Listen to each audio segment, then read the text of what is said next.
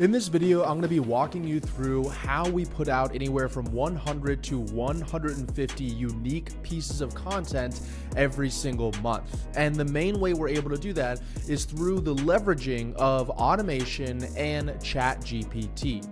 In my experience, after having created thousands of videos over the past few years, the biggest bottleneck that I have when creating new videos or new content is in the idea stage. So even if I have a topic or something that I have a rough idea of what I want to create, it's typically the process of taking that from my head and putting it to paper in the rough version of a script, thumbnails, titles, and social media captions that bottlenecks me from actually producing the piece of content. So what I've done is I've used automation and ChatGPT, like I'm about to show you in this video here, in order to remove my thinking process from that as much as possible. Now, one caveat I want to give you before I share my screen here is that most people will tell you, oh, ChatGPT can write your captions for you and write your YouTube videos for you. And a lot of people are afraid that ChatGPT or AI is going to take over all of content creation. This may be something that happens in the next 3 to 5 years, but right now, in my personal opinion, no one's going to want to read directly from what ChatGPT spits out, no matter how good your prompts are. So instead, what we should be using is ChatGPT as a tool, not as a replacement. It's essentially going to spark the ideas or give us the framework or outline that we're going to use to create really valuable content, even if you're already an expert on the subject. So let me dive into my screen here. There's just two main areas I want to walk you through really quickly. The first is our Asana dashboard and our Asana pipeline. So this video is not going to go too deep inside of the pipeline here. If you guys want me to create a different video on our entire media pipeline, how we put out like thousands of pieces of content pretty much every single month between ourselves and our clients, you can comment down below. But the main thing you need to know is the way that I use ChatGPT and automation is throughout the week, throughout the month, I'll be reading a book or I'll see a video and I go, that's a pretty great video idea. And so what I'll do is I'll come into Asana here and I'll add a YouTube video task and I'll just say whatever the name of the video idea is going to be. So let's just say, for example, why I'm selling my Porsche, right? So I'll put that inside of this backlog and I'll just let that marinate for a few days. And then whenever I come in to shoot my content, my media, which I do usually once a month, I'll come look at this backlog channel here and I'll see, is there anything here that I really enjoy, that I like, that I know is trending, that I feel like I could create some content around? And what I'll do is I'll actually drag this into the needs to film column right here. I'll actually even zoom in a little bit for you guys.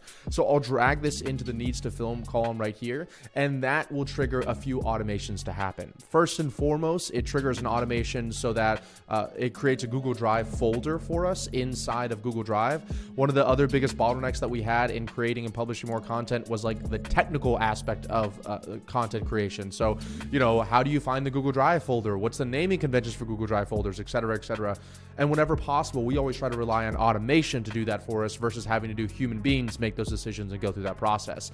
So through automation, I've been able to create a setup so that whenever we move something needs to film column, it'll actually go inside Google Drive and create a Google Drive link and then put it inside of this Asana task. So then whenever I'm done shooting this video, for example, I can click on this really quickly and it will I can drop the video inside of here, and that will have my team to be able to come in here and edit it and then publish it, okay? And then in addition to that, what this does is it will set up a subtask below here called media research. And what media research is this is how I'm able to use ChatGPT to do a lot of the heavy lifting for me on my videos. So if you don't know what Zapier is, it's essentially an if this, then that software. So if this thing happens over here, then do this thing over there. For example, if today is Monday, then I need to go work out, right? So that's the roughly if this, then that in everyday life. Another example in an automation could be if someone books an appointment to speak with you, then send them an email reminding them about the appointments. So there's thousands, I mean, probably hundreds of thousands, millions of different variations you could use. And I have really extensive guides on Zapier. Some of my best videos as far as views are concerned are on Zapier, and you can check that out. We'll link them in the description down below.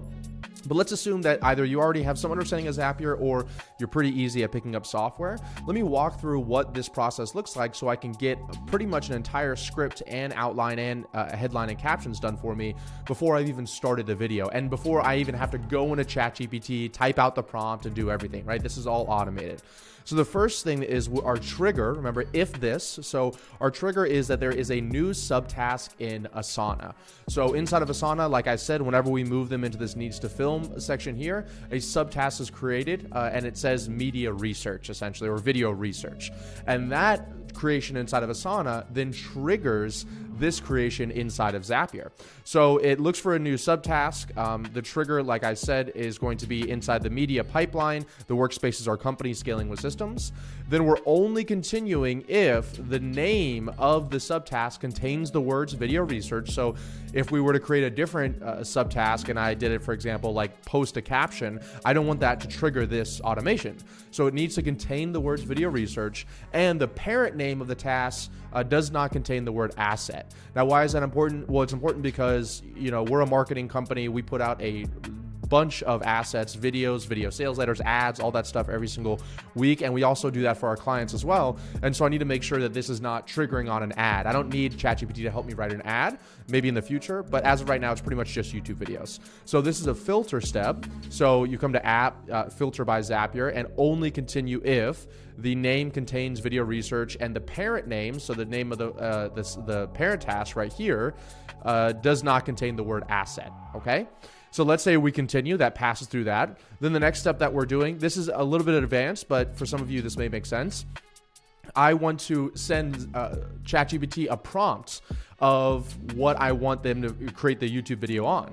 But I can't just send them the prompt based off of the title of this parent task here, because the problem is that it has all these additional words in here. New YouTube video using AI in your automation. So if I sent that to ChatGPT, it would be confused. I would say, hey, make me a video outline on new YouTube video using AI in your automation. It probably would not be able to pull from that, or it wouldn't be that useful. So instead what I do is I actually split the text, which is a formatting step inside Zapier, and I put the input is the name of the entire parent name of the task, which is YouTube video for Ravi, and then whatever the words would be after that. I say the separator is the colons right here, because as you can see, this is a little colon. And then I say everything after the colon, so last, so this is separating this, everything after the colon is the name of the YouTube video, the rough idea or the rough script, not the final name, but the rough name. So in this example here, the Zap would trigger when I moved it to needs to film. Then it would filter and make sure that this is not an asset, and make sure that it says YouTube video, which it does. And then it would finally pull just this part that I've highlighted here using AI in your automation in order to create the ChatGPT prompts. Okay, so hopefully you're with me so far. Then we'd come down here and you can make an action, which is send prompt in OpenAI. So if you don't know, but at this point what ChatGPT is, then there's a very good chance you're living under a rock. But essentially it's like almost like a personal assistant that you literally say, hey, can you do this for me? And it'll spit back an answer within 2 to 3 minutes. Okay, it's pretty unbelievable. And I have a different video that goes more in depth on it. And so you would say, I need you to send a prompt, which is pretty much like you asking ChatGPT how to do something. And then you can sign into your ChatGPT account right here, and we'll click on continue. And then the model that we use is Text DaVinci 003. And then this is probably the most important part of this whole video. So I have tried a bunch of different prompts to get what I wanted out of it, because remember, I want to make this as seamless and as automated as possible. And this is what has worked out really well for me, because you can't have things that are too long or it won't work in that ChatGPT response.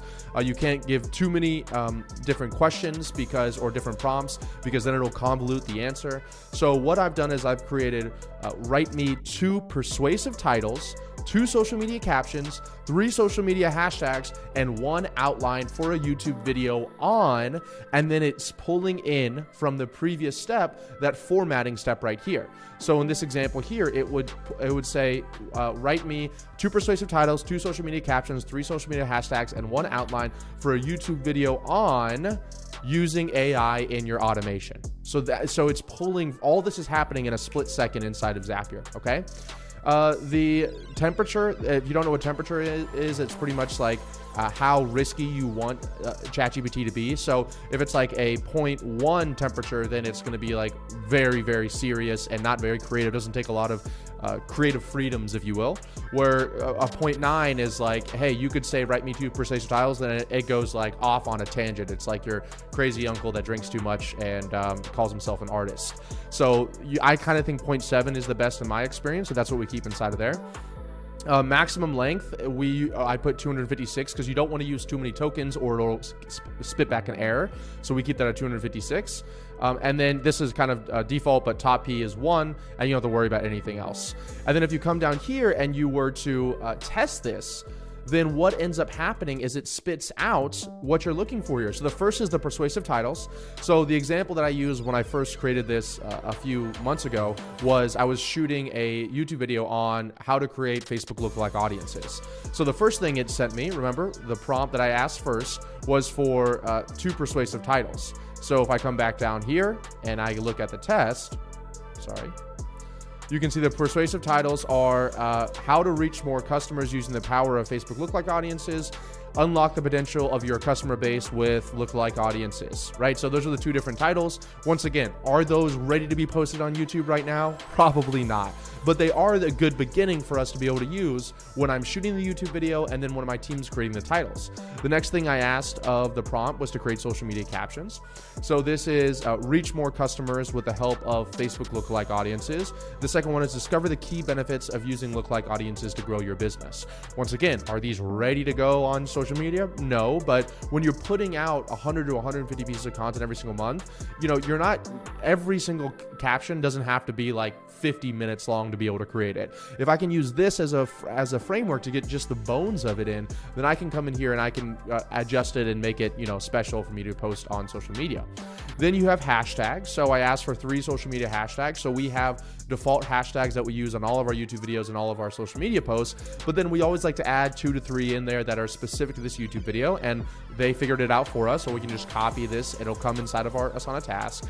And then finally, the YouTube video outline. So this is probably the most valuable thing here, because this is going to be what I copy and paste, or what in this example here will come into my subtask and I'm looking at while I'm shooting this video. So I could have this next to me in an additional screen and I could be looking at, okay, the introduction, the benefits, the step-by-step guide, how to measure, and conclusion. And this is actually funny because although I would say that I'm probably, with all due respect, one of the top 3 to 5% of people in the world who knows how to run Facebook ads and knows audiences. I've spent millions of dollars of my own money on the platform, and we've taught thousands of people how to do it.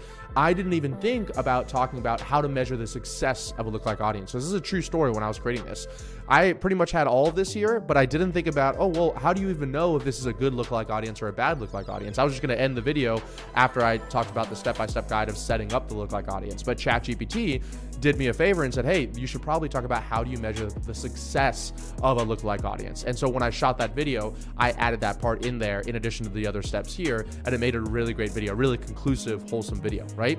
And then finally, so this is all happening in a split second, we want to update the original task back inside of Asana. So if I move my pretty little head here, you can see that it says update task inside of Asana, continue. We find the task by the ID, and remember, the task was found earlier whenever there was a subtask created. So you can pull this subtask ID from step 1. And then you come down here and I actually just put in the choice text, which is essentially everything that I just read off to you inside of this prompt right here. So you can see choices, choice text right here. And that's the titles, that's the social media hashtags, and that is the outline. So then I will literally put that inside of the Asana subtask, and I zap that over into Asana. And then that'll appear right here on the bottom inside of the Asana subtask. So just to recap for you really quickly, what am I doing whenever I'm ready to shoot a video? How am I using AI? Well, I come up with a video idea, I put it inside the backlog. When it's time for me to film the video and I'm saying this is a good idea, all I do is I drag this over into needs to film. Once I drag this over into needs to film, it will set up 2 zaps. The first zap is to create a Google Drive folder so that I can just, as soon as I'm done filming, like for this video here, I'm literally just gonna come inside of here and upload this video right here. And there's no guessing, where's the links, where do I go, what's the naming conventions, it's all right here. And the second automation that happens is it will set up a video research subtask, which triggers this zap here, which will then go through and make sure that it's not a asset, and make sure that it is what is the other filter? I actually forget. Make sure it's not an asset. Oh, and make sure the subtask contains the word video research. Then it pulls the name of the title from the parent task by separating out this little section right here, a new YouTube video. It removes that from there. And then what it does is it will send the prompt into ChatGPT in order to pull the information that you're looking for. So the prompt was write me 2 persuasive titles, 2 social media captions, 3 social media hashtags, and 1 outline for a YouTube video on the title that I put it inside of here. And then the final thing is it will update the task inside of Asana. So it'll come back here, it'll kick it back. And so while I have, getting ready to get set up to shoot my video, I can scroll down here and I can find the subtask and look at all of that right before I shoot the video.